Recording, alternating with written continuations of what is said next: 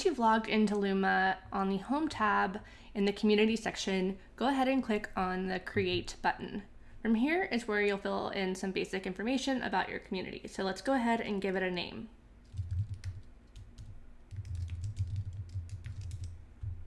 And then a brief description of your community.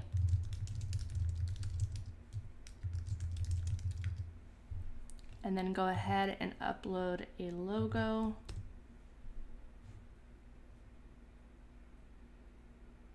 And then under community access, you have three options. You can keep your community open so anyone can join. You can click on accept application, and from here you can set up different application questions, and you have options to do text, checkbox, single select, or long text, and you can mark them as required or not required, and then of course you can delete them. And then you can select invite only, which means you can invite people via a link.